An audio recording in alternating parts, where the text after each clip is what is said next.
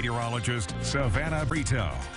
Good morning, everyone, and welcome back. Temperatures across the valley colder to start our day today than what we were yesterday. 24 degrees right now in Terre Haute, 26 in Paris, 26 degrees also in Robinson, and then 28 degrees in Bloomington. There is a wind chill in most areas out there this morning, though. 18 is what it feels like here in Terre Haute. 17 is what it feels like in Champaign, 15 in Greencastle, and 22 in Vincennes. So you're going to want a jacket and maybe even a hat and gloves before heading out the door this morning. Our 24-hour temperature change. We are 10 degrees colder than this time yesterday in Terre Haute, 2 degrees colder in Champaign, and 9 degrees colder in Vincennes, and 10 degrees colder in Effingham. Winds right now, though, are shifting direction slightly. 5 miles per hour in Terre Haute, 3 miles per hour in Robinson, calm in Effingham, and then 6 miles per hour up in Danville.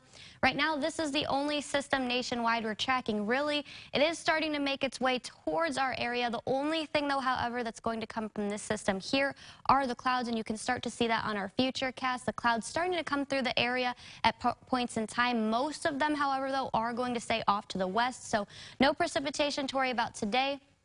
Thicker clouds do start to come through the valley tomorrow, though. They will let up really quickly, though, after that. So we're talking about sunshine again for this weekend, a mix of clouds here and there, but overall, mostly sunny to partly sunny skies for the next few days. 7-day precipitation model is quiet. Clouds somewhat over the next few days, but we aren't talking about a chance for rain until we get to Wednesday. This is 10 a.m., so some rain starts to move through the valley.